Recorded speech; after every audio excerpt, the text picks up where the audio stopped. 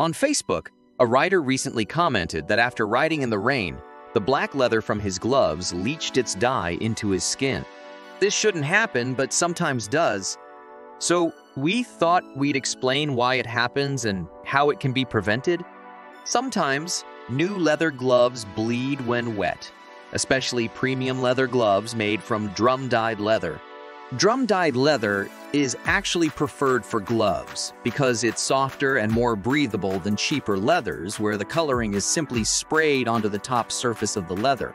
But this is also the reason for the color migration problem that riders sometimes experience. Here's why. The cause of the problem with premium drum-dyed leather, dye is applied to the leather by soaking all the way through. This more naked drum-dyed leather is a better and more costly grade of leather and feels softer and more supple to the touch.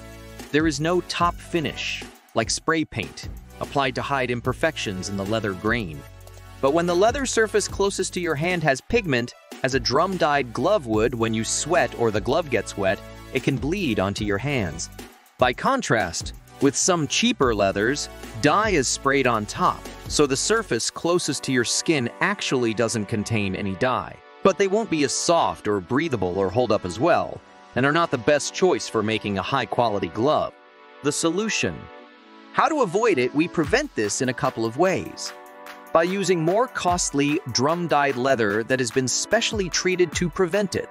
When a tannery uses more costly developed dyes when tanning the leather compared to less costly basic dyes, it reduces the chance of bleeding.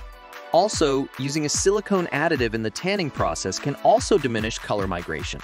But while both of these steps can help to reduce it, prevention isn't always possible. So, on to solution number 2. Designing and constructing the gloves with a barrier between the leather and your skin. For instance, waterproof or windproof gloves shouldn't bleed due to the liner that is added between the leather and the glove's inner lining. Lined leather gloves shouldn't bleed either. But sometimes, lined leather gloves aren't the answer. For instance, our black leather fingerless gloves, popular in the summer, are not lined because that would make them too warm. So in the case of buying unlined gloves, make sure you buy a brand where the leather is properly treated to avoid this problem, like ours. So even though you may mistakenly assume that your hands turning black is a sign of a cheap glove or a defect in the glove, that's really not the case. But steps can be taken by the manufacturer to prevent it. Now you know what to look for when purchasing a black leather glove to keep hands from turning black.